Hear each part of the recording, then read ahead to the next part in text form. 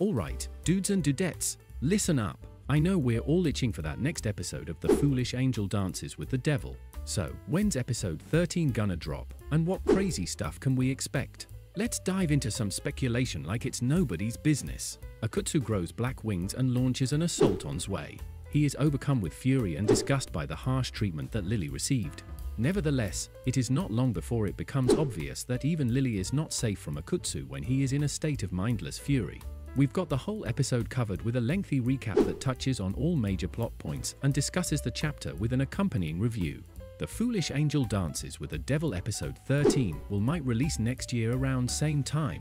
So, mark your calendars, set your alarms, do whatever you gotta do because episode 13 of The Foolish Angel Dances with the Devil is gonna be lit. Get ready for a wild ride, folks, cause this show never disappoints.